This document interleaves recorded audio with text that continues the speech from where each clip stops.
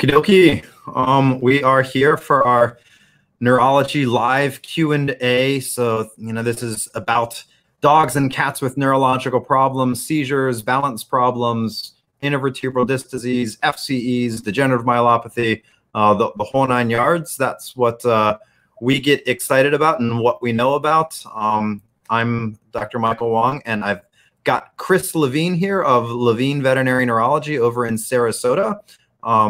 Chris, if you want to introduce yourself, or Dr. Levine. I'm Chris. I am a board-certified neurologist practicing out of Levine Veterinary Neurology in Sarasota, Florida, just like you said. And we've been open 3 years and love collaborating with 7. You guys are fantastic. I can't believe it's been 3 years already, and time flies. I guess what's the thing you've learned most about veterinary neurology as a practice owner that you weren't necessarily prepared for in your residency? The business aspect of everything. Delegate to anyone else if you possibly can. Yeah, definitely. And what's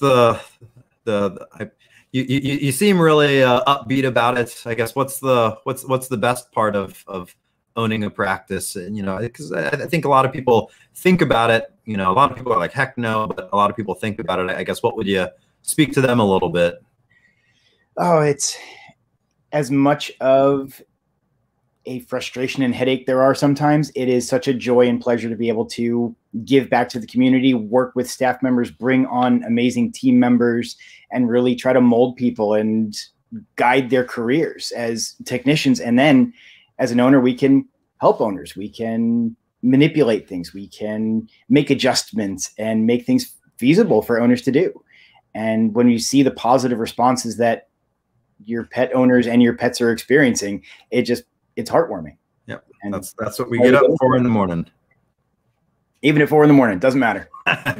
Yes, been there, done that. Still doing it. I was I came in at around 11 o'clock last night for a weekly non-ambulatory palm ski, but it turned out to be a non-surgical problem. So, so for those who watched this before, we want this to be as valuable as possible. So please put your questions in the comments, and we'll do our best to get to all of them. I feel like the last 2 weeks we've been able to get to 90+% of them, so I feel pretty good about that. And just everyone understand there's only so much we can answer, and Dr. Levine, let you off the hook here that there's only so much we can answer without being able to see your pet in person, lay our hands on them, evaluate them in person, go through the records, etc. So please understand when we give our answers, we're trying to be as much or give as much value as possible within the constraints of what we're able to do. So we're expecting Bunny, a 2-year-old English bulldog, in just a little bit. But before that, we've got a question from Jesse. 7-year-old Doxy Jasper has severe allergies which trigger his anxiety. He takes K-Brovet, Keppra 750 extended release, and CBD oil for seizure control. I need to find balance for his allergies and epilepsy. Worried about allergy medications. Can you tell me if Apoquel is okay to take, or what recommendations do you have for Jasper? So yeah, if you want to take a crack at this, I'd be interested in your take one on Apoquel and seizures, because I feel like I get a fair amount of those questions, as well as if you're comfortable tackling the question on CBD oil. We kind of do it every week we're on here. So yeah. So in my practice, what I tend to say is, in dogs that have seizures, we always want to find out, is there a reason for them? Because that can target our therapies more directly and maybe be able to reduce some of the other supplements that we're using, like CBDs. But for your allergies are tough. And I know where you're located. If you're here in Florida, since moving here, my dogs have just been horrific with their allergies. So a lot of manipulating different medications, diets, limiting environmental exposures, going with allergy injections, even seeing dermatologists and doing allergy testing. But for your direct question of is Apoquel okay to take, I rarely see any major interactions or increase in seizure frequency in my epileptic dogs when we're taking Apoquel. It works on a fairly different pathway than anything else, and I have definitely no problem with it. As far as your CBD goes, I can't by the book recommend CBD oils for federal regulations, but I have a lot of owners that use different CBD products and have good success with. There are good studies coming out of Cornell, Colorado, and even UF that CBD products can reduce the frequency of seizures. It's not going to do much for your allergies, in my opinion, but I use the combinations all the time of your Cabravet, Keppra, CBD oils, and Apoquel all concurrently. So I think it's A-okay. Yeah. So, yeah, with the CBD oil, I mean, you're absolutely right. It's the, you know, we can't be recommending it yet, but you know, I often say, ask me in 5 years once the studies are out. You know, we'll know a lot more. So, excited about that stuff. So I see that Ashley is here. Let me remove that. I'll bring Ashley on in. Hello, can you hear us all right? Yes, I can. Hi, I'm Michael Wong, and this is Dr. Chris Levine. So you've got a 2-year-old English bulldog named Bunny, and Bunny's having some vestibular-like episodes. You had an MRI. She was diagnosed with hydrocephalus, but the neurologist didn't feel that was the cause of the episodes. Tried some medications, some prednisone, gabapentin, and omeprazole, but we haven't seen any positive impact on her condition. Concern for are these mini strokes? So these are episodic balance problems, or has it been kind of the same since it started? So these happen very strangely. Usually there's a head shake, and then she will fall to the right, always to the right, and then she'll start rolling. The rolling is something newer. And now they started off pretty short, and now they're lasting sometimes even over a minute. They happen on an average day at least 3 to 5, maybe more times. But if there's inclement weather, like any kind of cold front coming or a big storm or something like that, they'll happen sometimes up to 15 times a day. Dr. Levine? Definitely a lot of episodes. And looking at the videos that you provided before, seeing us roll like an alligator here in Florida, it's definitely heartbreaking to watch. And the hard part is going to become, why are these occurring? With the barometric pressure changes and seeing an increase in the frequency of events, I would give consideration to that. Is the hydrocephalus that we were previously diagnosed with, is that influencing our balance system and the relay centers from vestibular up into the thalamus? Because I have not seen the MRI that was done to see how severe the images really are. I saw the radiology report, but hydrocephalus can definitely be a factor in the frequency of these events. And especially when you mention the changes with the barometric pressures and the weather changes. And in dogs that have severe hydrocephalus, there are some therapies, and you're on the right stuff. So the omeprazole has been shown in research studies to decrease the production of spinal fluid. So that's a good one to add in from a medical standpoint, short of placing a shunt into the brain and diverting the fluid and taking the pressure down. If that works, great, we were right. But there are definitely dogs that have hydrocephalus and another problem. You could be an epileptic with hydrocephalus, and we have to manage both at the same time. So it can be really difficult to come up with a complete plan for Bunny. But especially because we can't ask Bunny what she feels during an event and get some feedback. Do these episodes to y'all appear to be vestibular in nature? Or did you feel that maybe they could be a seizure episode or even a stroke? Because the neurologist that we most recently saw sort of mentioned all possibilities. And since the MRI was sort of inconclusive as to these specific episodes, even the radiologist said there was nothing on MRI that would explain the episodes. You know, stroke was something that the neurologist had mentioned. And strokes do happen in dogs. We find them every single day. I had 2 yesterday, which is surprising. The age group, being 2 years old, makes it a little bit lower on my list. And typically we will be able to find some larger vascular events on imaging if they're occurring. So I'm going to say I think vascular events are lower on my list. There are epileptic foci that can look like seizures or look like balance disorders. So a give and take of both of them, but trying to treat for your hydrocephalus, and I know placing a shunt into the brain to divert fluid and reduce that pressure inside is invasive and it sounds aggressive, but it could make a difference for your kiddo. Okay. I'm not going to say it will, can't guarantee it, because you may have this hydrocephalus and a second problem completely separate and still have to manage.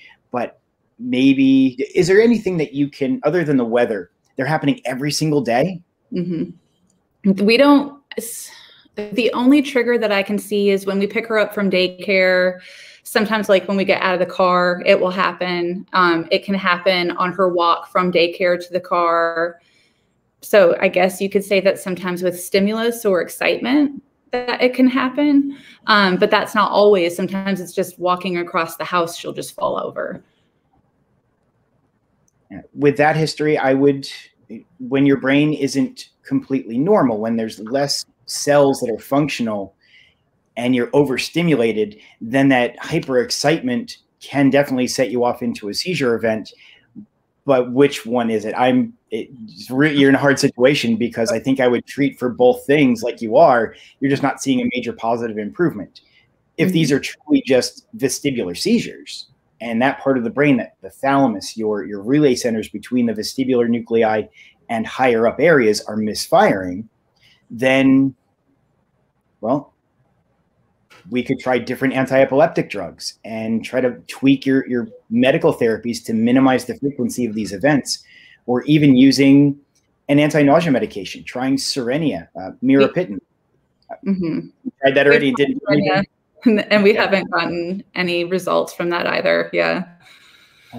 So you're doing everything right. But I think if nothing else is working on a medical standpoint, I would give consideration, once I look at your MRI, to placing a shunt into the brain and diverting that fluid, reducing the pressure. Because if it is all pressure related, and seeing the weather changes exacerbate these issues, maybe we have a clinical improvement. Can't say it's going to work, but I would give consideration. I don't know what you think, Doc. Yeah, I'm not sure that I have too much to add. You're in Savannah? Yeah, that's correct. Yeah, so all I can, if you've seen Dr. King, he and I sat boards at the same time, and I just think he's one of the smartest dudes out there. So I think you're in really good hands, if assuming that's who you've seen right there in Savannah. So yeah, I don't have a whole lot to add other than, the medications that you're trying. It does sound a little, the vestibular symptoms along with hydrocephalus, it's a little bit less typical. I always think of, hydrocephalus causing forebrain signs, but, absolutely, certainly possible or absolutely possible. So I think you're doing a lot of the things that you should be doing. I do have a question. Based on what little you guys have seen and read about her, do you have any feelings on like long-term prognosis? And I know that that's something that doctors really don't enjoy answering. And it's tough to say, because you haven't had hands on her, but do you have any feelings based on what you've seen, with the limited information that you were provided? I'm gonna punt this one, because without putting my hands on your puppy and really getting to know you well and see the progression from day 1 to now, I couldn't be able to give a true accurate prognosis. But there are definitely dogs with hydrocephalus, even as severe as it can be, that lead fairly normal lives, as long as we are interactive, playful, happy, running, jumping, playing in between your episodes. We're potty trained, we are a normal member of society, then we keep on keeping on until we stop doing those things. But I see a lot of dogs with really bad hydrocephalus that can lead fairly normal lives. And kind of the face I made, it's not so much that we don't like answering the question. The face I was making was more, it's challenging to answer that question. And it's unfair for us to try and predict for Bunny. You know, it's not fair to Bunny. It's not fair to us. It's not fair to you for us to try and give that information based off of the limited information that we have. You know,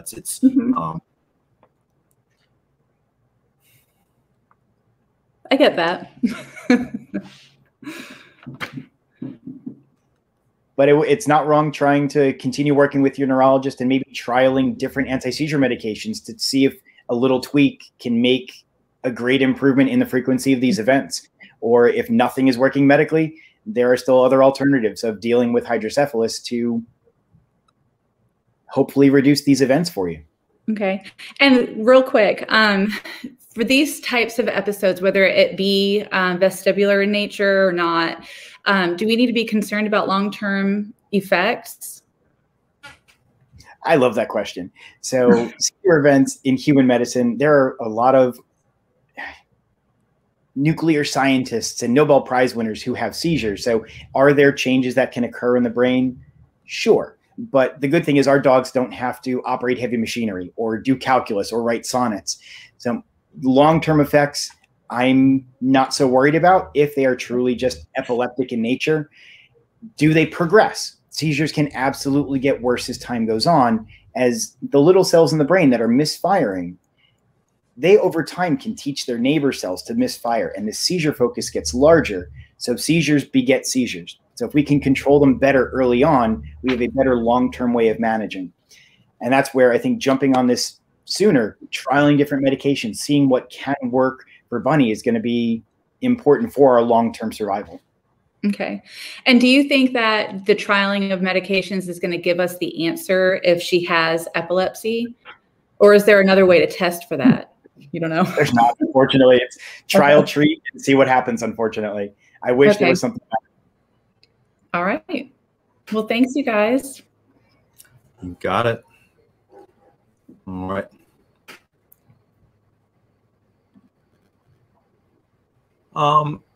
We've got a couple other questions just because we were just talking about vestibular disease. There are a couple questions in the comments. You have a treatment protocol for vestibular disease when there's no visible cause. Why do vets prescribe prednisone so loosely, and when should they be prescribed for vestibular, peripheral, or central? So I guess the two questions in there for me are how do you approach idiopathic vestibular disease? How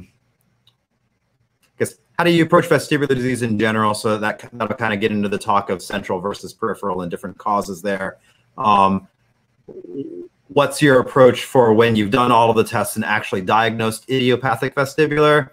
And then kind of for the vets out there, when should vets consider reaching for steroids when they're presented with a dog with vestibular disease? It's a great question. And I think the root cause of it, or root question we have to answer is this truly a peripheral vestibular or something arising from the middle or the inner ear? Or is this a central cause and something in the vestibulocochlear nerve as it's traveling up into the brain, or the integration pathways in the vestibular nucleus in our brainstem? And I think on an exam, that becomes a very important distinction because different things happen in these different areas. In our peripheral vestibular, we see middle and inner ear infections. Rarely there are tumors in the middle ear. We see the true idiopathic geriatric vestibular disease where there's no cause we ever find. And a lot of that is our exam. So seeing which direction are the eyes ticking back and forth. Do you have side to side, vertical? Vertical tends to be something more inside the brain, whereas the side to side tends to be something more in the middle or inner ear. If there's placing reaction, so if you can stand up and have your puppy stand and flip your feet over and see do the signals connect from the nerve up the spinal cord through the brain itself and back down appropriately, that says, all right, if it's working well, it's probably this peripheral vestibular. And so little anatomy, little exam stuff. If there are delays, there has to be something wrong in that central pathway, something in your brain stem that is blocking the signals from your legs going all the way up. And that distinction really dictates where we go. If you are an older puppy, you have normal placing responses, your eyes are side to side, which indicates more of a peripheral issue, and it happened really acutely, then we assume that it's this idiopathic vestibular. And usually I'll give time. I give anti-nausea medications because being dizzy kind of stinks and you feel nauseous. And I usually will use omega-3 fatty acids, fish oils, because one of my theories is there a little mini stroke in that inner ear? Is there a vasospasm? Is there a clot that is blocking up the vasculature to that inner ear, causing the off-balanceness? And omega-3s can act as a mild anti-clotting agent, and they're great for neural repair as well.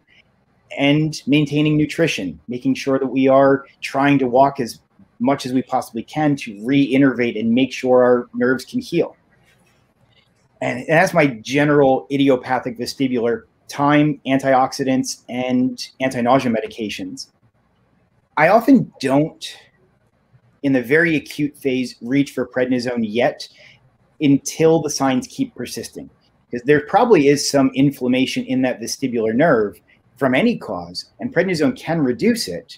So it's still a point of contingency or contention between neurologists on do we use steroids or not. If you have a central problem, now there's something in your brainstem, in your cerebellovestibular area, I'm looking for strokes, true hematomas, blood clots, tumors, autoimmune diseases, infections that can go into your brain. And those I will use steroids because it helps to reduce some of the edema that is blocking that signal as it's traveling up and down. And sometimes treat the problem. If it's an autoimmune issue, that's part of our therapy. We're knocking back your immune system. But differentiating, what are our differentials? Is this more peripheral? Is it more central? Is kind of at the root cause of everything. And that's where having an exam with your primary vet and even a neurologist comes in, so that we can guide you in different directions and make the appropriate recommendations for testing. And sometimes it does come down to MRI of your head, sampling spinal fluid. And if we come up with nothing, it's great. You don't have a tumor. You don't have an infection. You don't have a big bleed. You don't have something that is big and scary. And if it's an idiopathic cause, you're going to get better over time for the most part. I don't know if you do something differently down in Miami, but that's what I tend to do. Yeah, but my approach is the exact same. You know, first trying to say, is it central versus peripheral, because it changes our thought process with regards to causes and treatment and prognosis. And, you know, if we're able to do tests, fantastic. I kind of set people up the exact same way that, you know, best news possible is we're going to do all of these tests and everything's going to be normal. That's the best news possible. So, so yeah, in general, I agree. I tend to prescribe prednisone more for dogs with either I've diagnosed a central vestibular problem, such as inflammatory brain disease, a brain tumor, a hemorrhagic stroke, etc., or I haven't been able to do an MRI to prove which one it is, but based off of my examination alone, I've localized central. So at that point, we're thinking things like, you know, brain tumor, encephalitis, etc. So, and treatment protocol would basically be the exact same, you know, for suspected and or diagnosed idiopathic vestibular, you know, time, nursing care, supportive care, etc. Awesome. Thank you. Hi, Melissa. I think you're on mute. Yes. Hi. How are you? Great. How are you? Thank you. Thank you for having me. We're at the beginning stages of all this, just learning and getting to know what all of this is about. 1.5-year-old Siberian Husky, purebred. He had his first seizure on January 25th. We didn't know it was a seizure. We thought he was choking. It was the first time we saw something like that. And he actually had his second seizure yesterday. And this one, it was clear that it was a seizure. It lasted about 3 minutes. We recorded it. Classic. Started acting as if he was going to throw up, then fell on his side. And the paddling, the foam in the mouth, and all those things. Staring into space and heavy breathing. Once he came out of it, he seemed very confused and started doing the pacing, the circling around, and seemed even a little bit aggressive. However, within maybe 15 minutes, he followed commands. We told him to sit, he would sit. We told him to lie down, he would lie down, the spin for a treat and everything. But altogether, it took about probably 3 hours for him to settle into comfort and nap.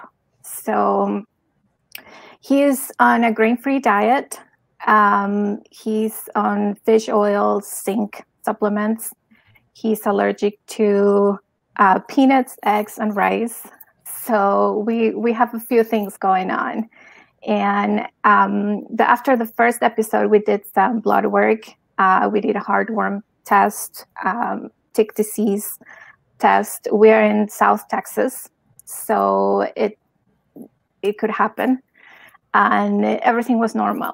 So right now we are, what do we do next? They have told us MRI, more blood work, and all those things. I honestly don't see an MRI in the cards right now, given the expense. So where would you go from here? He's only 1.5 years old, so. Yeah, it's tough when we have our young dogs who start having weird events because, well, it's hard to watch. And with our breed, in being a husky who is young, between the ages of 1 and 5, that starts having episodes that look the same each time, that are normal in between, the high probability is that we are likely an idiopathic epileptic. Without doing all the tests, like you say, MRI, spinal fluid sample, to rule out that there's not something actively happening in your brain, we can't definitively say that. But the majority of our dogs, we're going to say, you're the right age, you're the right breed, you're the right onset, you have the right clinical signs, you're probably an epileptic. With epilepsy, the decision on when should we treat becomes a little bit of a discussion with our owners, because everyone has a different opinion on how many seizures are too many. Whenever we treat, I think it's always important to note that we almost always will have additional seizure events. They rarely stop even with therapy. Our goal is to make them as infrequent as we possibly can while minimizing the clinical signs and the side effects of medications. Because yes, I think you could stop every seizure event that you could have, but you'd be in a medically induced coma. So trying to avoid the sedation, avoid the drinking, the peeing, the liver changes, the kidney problems, that's a decision that we have to make when we discuss with our owners of, hey, when should I start a treatment? My general recommendation is if you're having more than 1 seizure event a month, then I start adding in 1 medication. And if it does a wonderful job, you have less episodes, they're less severe, they're less frequent, fantastic. But if it's not working, not every drug works for every single patient. So we have to find that right combination or that right sole agent for Jasper. And I think you had 1 episode on the 25th, 1 episode on 30 dates on the dot. 30. So you're right there. And when is the next one going to happen? It could not happen for another 6 months. So I think I need to see a little more trend before I say, yes, I'm going to relegate you to a lifetime of medication, because it's infrequent that I get my huskies to come off of drugs once I start them. Now, do I expect you to not have an episode for 6 months? Being a husky, I think that's going to happen within the next month. I think you're going to be on a medication, and whether it's phenobarbital, whether it's Keppra, zonisamide, potassium bromide, or some of the other newer medications, that depends on underlying lab work. Do you have underlying liver changes, kidney problems? How often can you dose a medication? The cost of the medications, the follow-up blood work. These are the really long discussions that we have to make with all of our patients that have seizures before deciding on a treatment protocol for you. But I think you're going to be in for some anti-seizure medication pretty soon. If it's not now and it's not next month, it's going to be in the future. And what is that, I guess you would say, that the long-term effect of the medication? We've talked liver, we've talked kidney, we've talked all those things, but realistically for a dog that age, what are we looking at on side effects? So it depends on the drug that you use. I see more side effects. we can try to mitigate them by checking blood work periodically, making sure you're not giving too high of a dose. So phenobarbital, I always recommend phenobarbital blood levels, liver panels, bile acid tests, bone marrow or CBCs to check your bone marrow on every 3 to 6 months, just to make, especially when we're starting, sooner when we're starting actually. I test blood work in a month. But if we start with a medication like Keppra, levetiracetam, it's a pretty safe drug. Many people don't test blood levels. It is excreted by your kidneys nearly entirely with minimal liver metabolism. So in my young dogs, I often start with Keppra because it is safer long-term. And only if it's not working, I'll get back towards phenobarbital. But with monitoring blood work, monitoring blood levels, they can be used safely long-term for the majority of our dogs. There can always be idiosyncratic reactions where just because I have 3 litter mates, just because 2 of them handle a drug well, number 3 may not, and you may go into acute liver failure. But the majority with periodic blood work, we can keep you safe long-term. I have many dogs that are on anti-seizure medications, phenobarbital bromide, for over a decade, and still they're happy running, jumping, playing, and normal. Yeah, and that's how he is, right? This 30 days, he was normal. There was nothing that it would lead you to believe that there was going to be another episode. Now, on supplements, is there something that we can do? Right now, he's taking zinc, he's taking fish oil, and that's something that we did because he had a skin lesion that we thought maybe there's zinc deficiency, right? We didn't test for that, but we started it. So is there something that we can do to help? I heard you talking about omega-3 and all those things, how they help recover the cells and everything. What would be the dosage on that? And is there any harm in overdosing by mistake, if you would say? Yeah, too many fish oils, because it's an oil, it lubricates the GI tract. And I have dogs that wind up with loose stool and diarrhea. That's the biggest problem I have. Most of the time when I'm dosing omega-3 fatty acids, I look at the EPA component. So total omega-3 fatty acids are broken down to EPA and DHA. I tend to use about 22 milligrams per kilogram of body weight of EPA component per day. And now the hard part is every fish oil, every supplement that's out there, most of them don't have any regulation on them. So you really never know what you're getting in your capsule. So using a prescribed fish oil supplement, something that has validation or certifications, is going to be better than something that doesn't. But fish oils I like.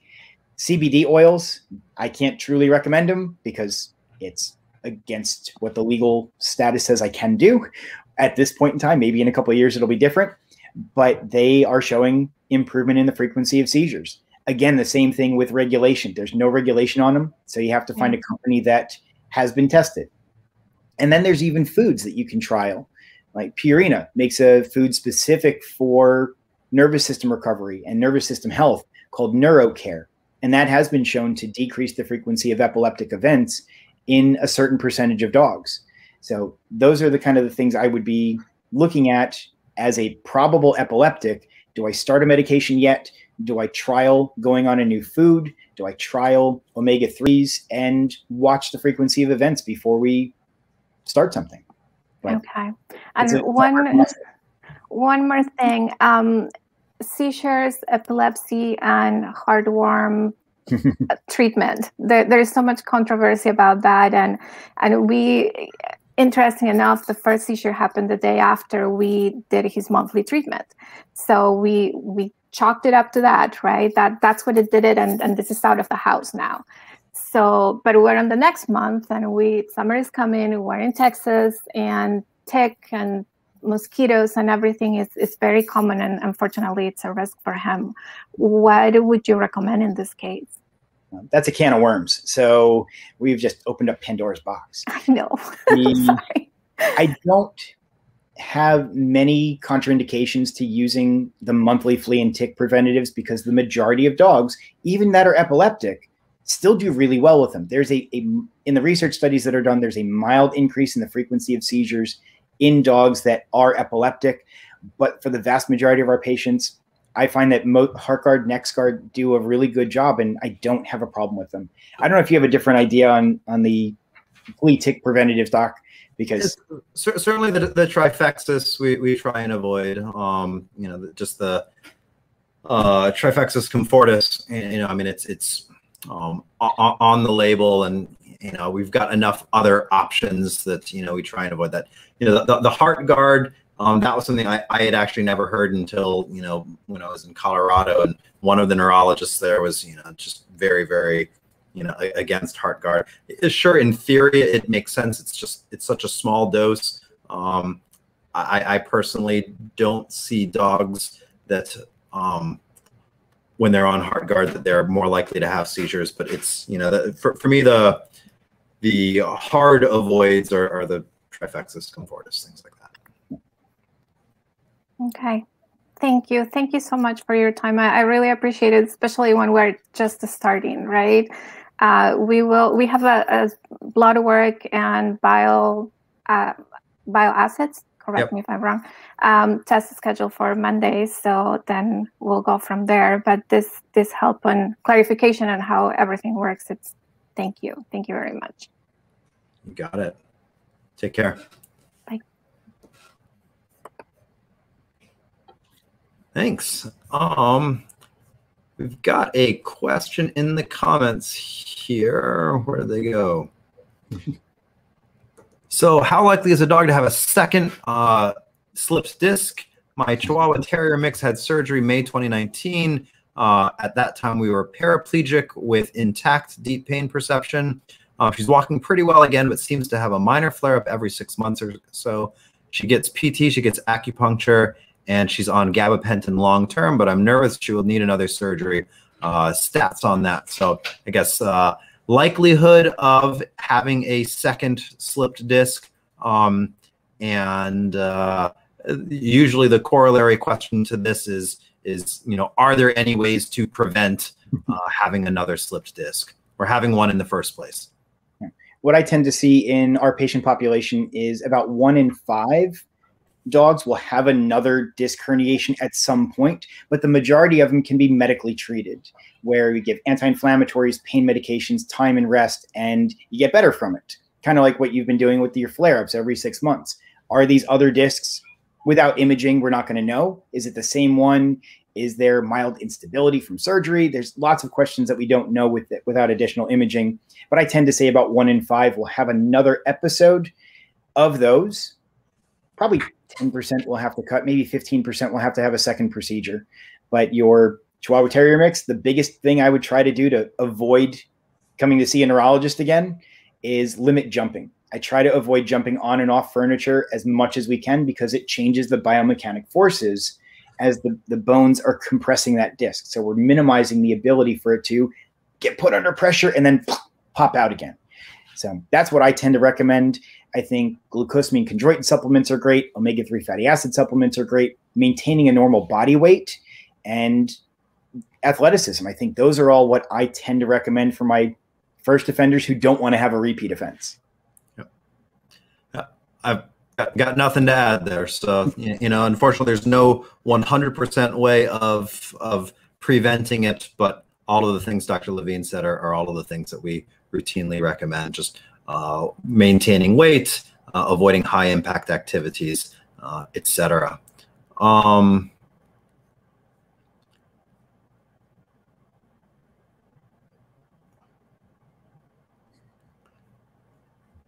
Question here. Have you ever seen a dog with idiopathic epilepsy that no longer has any seizure episodes after being on medications? And I guess the corollary to that is how often have you seen that, and what do you do with the medications?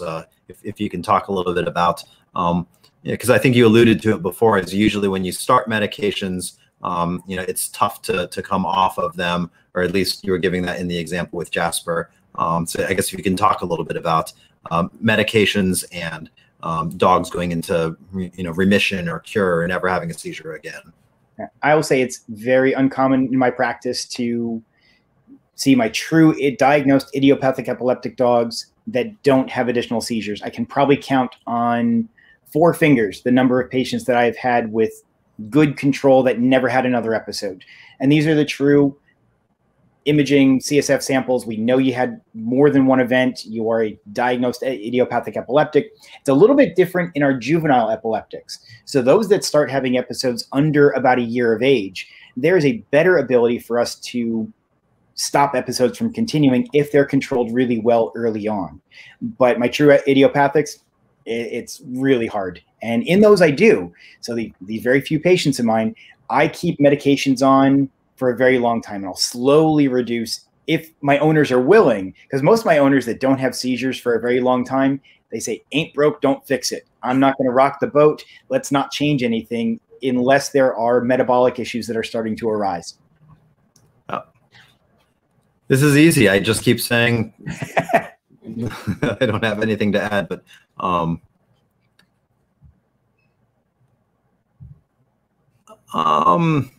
let me talk a little bit about side effects of medication. Kimberly says Keppra made her Yorkie extremely nauseous and the back legs weak and wobbly. She thought Keppra was going to be the most tolerable. So I guess if you can talk a little bit about, of our common anti-seizure medications or anti-epileptic drugs, the typical side effects of them. And yeah, so typically I think Keppra is my safest medication. Yeah, every dog can react, every person can react differently to any drug. Keppra being excreted by your kidneys, if there's underlying renal insufficiency, then the body can't excrete it appropriately. Maybe your blood level is higher than we really think. So correlating, do you have kidney problems versus the dose of Keppra that you're on? That's something that your veterinarian can try to help to adjust. But whenever I start any anti-seizure medication, they are all sedative medications. They are reducing your neuronal excitation. They're reducing what your brain is doing. And a lot of my dogs in the initial time frame, 1 week, 2 weeks, 3 weeks, will be more sedate, weak, wobbly. And then they kind of come out of that fog as the body adapts and we develop a tolerance to your medication. But nausea, I don't commonly see that. I see more with potassium bromide because the potassium really irritates the GI tract. And I see more nausea, vomiting, diarrhea, pancreatitis with bromide than anything else. Bromide causes a lot more sedation. It also takes a very long time to build up in the system to reach a steady state blood level where it's maximally effective. Bromide doesn't tend to be my first go-to drug anymore unless our dogs have cluster seizures. I find it to be more effective for dogs that have multiples in the same day. Phenobarbital, metabolized by our liver. We have to keep checking blood values, liver values, bone marrow, and it causes a lot of sedation, drinking, peeing, panting, appetite increase, weight gain, bone marrow suppression. The other drug that we sometimes will use is called zonisamide or Zonegrin. It is metabolized by your liver, so we still have the same liver follow-ups that we have to do. It is in a class of drugs we call sulfa derivatives. And so zonisamide, just like all sulfa derivatives, can cause dry eye, where you stop producing tears. It can cause bone marrow suppression. It can cause liver dysfunction. And those are the things we have to talk about. So I really like Keppra. I think if you just started it, I would give more time for the medication to become adapted in your system. Or if you have underlying kidney problems, maybe a potential reduction in the dose of the medication. Yeah, I agree. I think Keppra, we've all fallen in love with it just because it's, has so many less side effects. Agree. I usually don't see nausea with it. So, so Patty asks, if a trusted neurologist suspects a brainstem tumor on the basis of exam, what additional information would have been gained by an MRI and spinal tap for definitive diagnosis? So I guess, when do you actually recommend an MRI? Even if there's a strong suspicion, and if that strong suspicion is, well, gosh, it's going to be a brain tumor. I guess, how do you coach your pet parents on the pros and cons of doing an MRI? And then I guess if you can talk a little bit about the risks of a spinal tap. So when to perform diagnostic testing there's a lot of variables that play in. And some of it depends on how aggressive my owners are on wanting an answer. Some owners are absolutely adamant. I need to find out what's wrong. I don't care what it is. I just need that information because it helps some people sleep at night. I have definitely other owners that are saying, based on your evaluation, you think it's this, it's probably this, it smells like it, you're the right age, you're the right breed with the right progression. Yeah, testing can confirm. Now, the hard part is sometimes we are wrong. An exam can only tell us so much. So we can say, based on an exam, your problem is in this location. That's our neuroanatomic localization. And then we develop a differential diagnosis list to say, based on the progression of signs, your age, your breed, it's probably this. But there are times that we think it's a tumor and it's an inflammatory process. We think it's a tumor, it's a bleed. We think it's a tumor and you have an infection, things that are more treatable. So I tend to push for imaging because I find things that surprise me periodically. Now, even if there is a tumor, it doesn't mean there's nothing you can do for it. There's treatment options of surgical therapy, radiation, chemotherapies. There are experimental trials. There are vaccine treatments where you make a vaccine against your own tumor and give it back to you to go kill off little cells that are still there. Now, still, most of my owners don't do those, and we treat palliatively and keep us as happy as long as I can. But I think that definitive answer does play a role in determining prognosis and saying, what do we think is going to happen in the future? And is there something more I could have been doing? Spinal taps are great at identifying things that are microscopic and cellular, because MRI can only show us things that are about 1 millimeter or larger. So still a lot of stuff you can see, but I can't tell you about the individual cells that are there. If there's pressure in the brainstem, if there's swelling, if the mass is right there where we introduce the needle, imaging tells us we don't do it because there is a higher risk when there's brainstem pressure of putting the needle into the nervous system. So in the hands of a neurologist who we have imaging and we can make that determination on the fly of, is there pressure? Is it going to help what I'm going to do? Because if you have a tumor, I'm not going to tap you. If there's inflammation and it's going to give me more information of what type of inflammation is there and it's safe to do so, that's when we do our tap. Because if it's not going to change what I do, we don't do it. So even though it's on the list of things that we could do, MRI and tap, not everyone gets a tap. Yeah, I mean, and that's the thing I think for people to understand is, we're very systematic about things, and two, we don't like to do tests just simply to do them. We're doing them to try and answer a question that helps us better be equipped to help that pet. So I loved your humility there of, we're wrong all the time. And I say that all the time, and I'm glad someone else is willing to say it. But, people ask me, Dr. Wong, you've been doing this a long time. Just tell me what it is. And, my answer to that is the longer you do it, the more you realize you don't know until you know. And, until you've done tests to prove it. So, just like you said, there are dogs where I'm certain they're going to have a brain tumor and they don't, or dogs where I'm certain there's no way this, 1-year-old dog is going to have a brain tumor and it does. Until we do the tests, we can't know for sure, and that's the purpose of them. Do you ever, and I guess I'm just more curious here, do you ever do spinal taps without an MRI, or is I can tell your strong preference is MRI first to say, one, is it safe? And two, is it necessary? But are there certain scenarios where you would consider a spinal tap without an MRI? So my very young dogs, where I'm highly suspecting an autoimmune inflammatory disease, and their clinical signs are not bad. We don't have a low heart rate. We don't have a poor gag reflex. We don't have brainstem signs. Sure, if I'm suspecting, if you have a young boxer with neck pain, and we think he has steroid-responsive meningitis, yeah, I'll tap only. And if I get the high percentage of neutrophils, lots of inflammatory cells, we have our answer. But the hard part of tap only, as you know, is it's not always accurate. There can be a problem inside the brain causes inflammation, and we're only getting those inflammatory cells out. We're not getting the underlying root cause. So the picture adds a whole lot to it. The spinal tap is the icing on the cake for me in the majority of our patients. That is necessary for, but I definitely will tap only. It's just, it only gives us that small portion of the picture. Great. Jesse has another question. You had mentioned about pancreatitis as a side effect of K-Rovet. I guess if you have a pet or a patient that has had pancreatitis, I guess, how do you approach that? I come off of bromide and I switch to something else because there's a study from, I think, the late 90s that the association of phenobarbital and bromide is that there is a higher incidence of pancreatitis with those combination drugs than phenobarbital alone. So the association is bromide can cause pancreatitis. So I try to wean off of bromide if I can and switch to something different: phenobarbital, potassium bromide, zonisamide.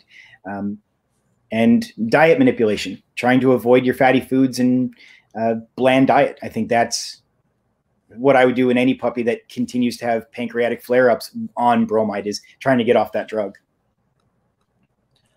Great. We're running out of questions here. We've got a question. Can you talk a little bit about cerebellar hypoplasia, treatment and prognosis from a vet student? So, vet student. Well, congratulations on getting into the profession. We cerebellar hypoplasia. This is a fun one because genetically, for reasons sometimes we have no idea about, or due to in utero viral infections, different organisms can attack the replicating cells in the cerebellum and cause them to degenerate or not be produced. So cerebellar hypoplasia versus cerebellar abiotrophy. Very similar clinical signs. Our dogs tend to, and cats, tend to stabilize as we get older and accommodate to not having that fine motor control center. Although a lot of our dogs and cats will have jitters and tremors and spastic motions, but it often doesn't, unless severe, it often doesn't lead to a dog and cat who's non-functional. So as long as you're okay with having a puppy or a kitty who looks weird and people point to at a party and they say, hey, look at what your cat's doing, it's kind of fun, then they do okay long-term. Denny O'Brien out at University of Missouri, I'm not sure if he's still there anymore. He has a lot of his own personal pets that have cerebellar issues, degenerative problems, abiotrophies, and hypoplasias. And they run around the farm and yes, they fall over, they can hurt themselves and cause orthopedic issues, but they're happy-go-lucky. They don't know any different. And I think the big thing is usually the cerebellar hypoplasia. So I was born this way, you know, they're not getting worse. So they can have great quality of life. Two questions that I guess I had skipped earlier that are really interesting questions. Alicia says, 5-year-old lab just diagnosed with paroxysmal dyskinesia by a neurologist. We had an MRI and spinal tap. So little data I can find on this, and I agree with that. Any diet recommendations or supplements? Ooh, that's a hard one because we know so little about these dyskinesias, and in humans, they're really well described because we can talk to people. We can get verbal feedback. We can say, yes, gluten-free diet really helped me, and then Atkins diet really helped me. In some breeds, I'm blanking on a name right now. I can't remember who it is. But gluten-free diets, although there's an association with heart disease, so we have to play those two back and forth, can reduce some of the motor dysfunctions that we see with paroxysmal dyskinesias. Some dogs respond to Prozac. Some dogs respond to amitriptyline. So there are definitely therapies. More of them are breed associated, but in labs, we really haven't found much, in my experience, that makes a huge difference in our motor dysfunction. Thanks. Yeah. Is it Border Terrier? There you go. Thank you. I couldn't think of it. So Carrie, watching from the UK, my dog is 10 and started eye flickering, muscles going stiff, wobbling, and has most recently gone blind. Not sure if these are seizures. So I guess, Carrie, if you're watching, can you tell, like, goes blind after the episode and regains vision, or has gone blind and stayed blind? So I guess any thoughts on this, and if you've got more questions for Carrie, I'll see if she'll be able to answer some. But so I guess I'll take a crack at it. You know, when I hear things like eye flickering, you know, wobbling, I think of things. So Carrie says totally blind. So eye flickering are they kind of this rapid movement where it's kind of slow in one direction and fast in the other? I guess when I hear that, I think of a balance problem or vestibular disease that we've kind of talked to a couple different questions about. But usually a seizure, classically what it looks like is dogs go stiff, Sometimes it can start off like Jasper's description, where it looks like they're choking on something. They might salivate, they poop, they pee. It lasts anywhere from a few seconds to a few minutes, but that tells us there's a problem in the front part of the brain. If your pup has gone blind, that actually makes us worry more, because I sort of think about three things that can cause seizures: things outside of the brain, things inside of the brain, and idiopathic epilepsy. Being that your pup is 10 years old, idiopathic epilepsy, not impossible, but just less likely. And if your pet has gone blind, and it's not just terrible coincidence that we've started having these episodes and we've developed an eye problem to go blind, it makes me worry more that there's a physical structural problem in the brain as the cause for these episodes, assuming they're seizures. If you haven't gone to your vet, I would absolutely go to your vet.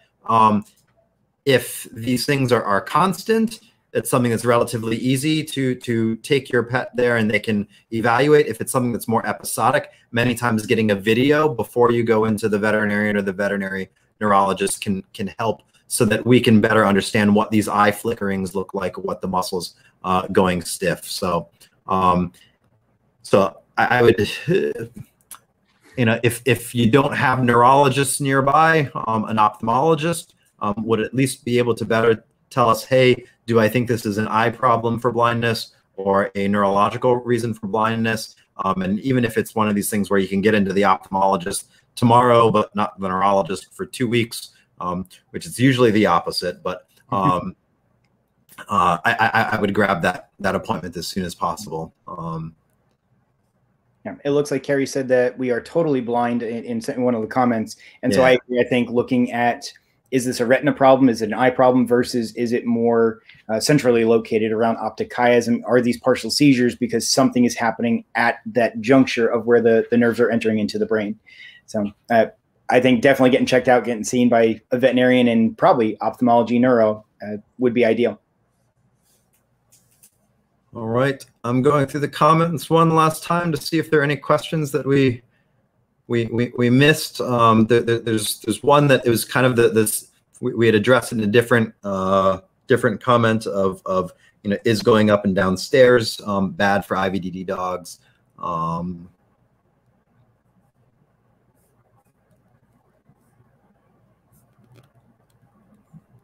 And at the end, I like that. What's that? Lots of questions pop up right here, right at the end. Oh, are there? I'm scrolling up top. So I don't know if you want to take a crack at this. This is well outside of the realm of things that I pancreatitis and hemorrhagic gastroenteritis. Ooh, that's a hard one. I would say I would consult an internist, because gastrointestinal tract is definitely outside what I do, but pancreatitis absolutely can be diet related. So trying to avoid fatty foods, trying to avoid changing diets so that we don't overstimulate the pancreas to release enzymes. But Clostridium is tough to get rid of. So humans, I mean, we have people that have C. diff, causes horrible diarrhea, horrible gastrointestinal pain. And there are humans that succumb to that. People die from Clostridium infection. So I would definitely, if you have Clostridium, I would definitely get into with an internist, someone who deals with the gastrointestinal tract, and have them be your primary point person. Yeah, so two last questions here. We're coming up on 2 o'clock, and I don't know if you've got a hard stop at 2 o'clock. If you do, we can... So question here, why so many young and premature sick dogs are coming down? Whether we're talking about internal medicine problems, autoimmune, neurological, GI, orthopedic, why are we seeing so many more sick pets? I guess I think there are a couple different ways to look at that. Are we seeing more sick pets because there are more pets out there and more pet parents that are, looking for a high level of care for their dogs and cats? Or is it, as I'm reading your question, I apologize if I'm misreading it, of, are we creating, these problems? So. Yeah, that's a wonderful question, because I often ask the same things: is why are we seeing so many weird things? I have more juvenile patients with tumors than I've ever seen.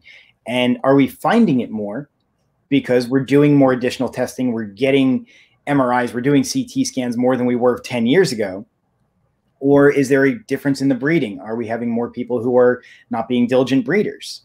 I love my breeders, don't get me wrong, but there are definitely people who don't do a phenomenal job of trying to weed out health problems from their lines. Are there problems with diet and environmental factors, vaccinations? This is something that no one's ever going to be able to answer. But yeah, I hate seeing all of these young dogs develop these immune system disorders. We see a lot of autoimmune encephalitis, GME, in young patients. And I wish we knew why. I think there's a lot of factors, both environmental and genetic, that we're probably not going to be able to have a good answer in the next 10, 15 years, maybe in 20. But if we can breed out dogs that do have these juvenile health problems and not keep them in our breeding pools, I think that would potentially reduce the number of severe illnesses we see in our young patients. Yeah, no, it's a great question, and a question that I think needs answering. It's a huge question, and it's not one that I'm sure that I've got a satisfactory or all of the answers to, but it's absolutely the question that should be being asked right now. And then the last one, Sarah. Here we go. My dachshund's on Keppra, phenobarbital, and zonisamide. We are supposed to give medications at 7 p.m. and 7 a.m. So I feel this is a common question, and I think your answer will probably help a lot of people, because this is a super common question. What happens if I'm off by an hour? Do I need to give them exactly at 7 a.m. and 7 p.m. and what happens if I miss the dose by 30 minutes, an hour, 4 hours? For the vast majority of my patients, I say a little leeway here and there is okay. You still have to live your life. You have to take care of yourself first. And heck, things happen. I work long hours sometimes, and you do too. So we're not always there for the every 12-hour medications. Some of my dogs, I'll give 3 times a day drugs, and I go right before I leave for work, right when I come home, and right before I go to bed.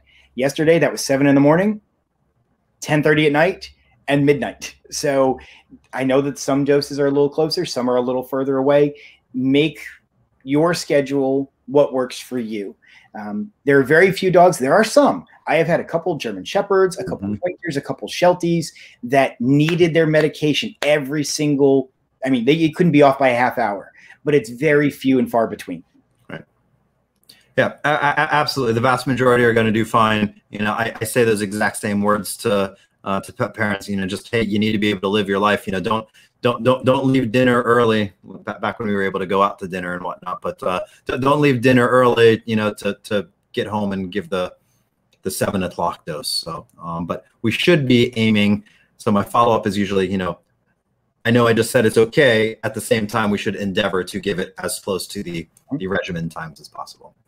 Well, awesome. This was fun for me. I hope it was fun for you. I hope it was useful to people that are watching. And, I don't know, this felt very natural. I don't know if any of you know, Dr. Levine and I have actually never met before. And I don't think we've ever even spoke before. We've probably emailed or texted before. So we talked once. I was in Colorado on a trip, and I was calling him to ask him if he needed a job once he got done with his residency. So we have spoken once before, like 8 years ago. 2012 was the last time.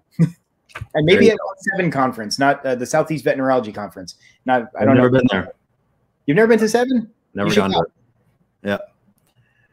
Yeah, I should. All right. Well, thank you. And I appreciate your time and your expertise. I think you helped a lot of people on their pets today. I appreciate it. Thank you for having me on. And anytime you need, I'm always around. You got it. Emily will hit you up. All right. Take care. Bye-bye.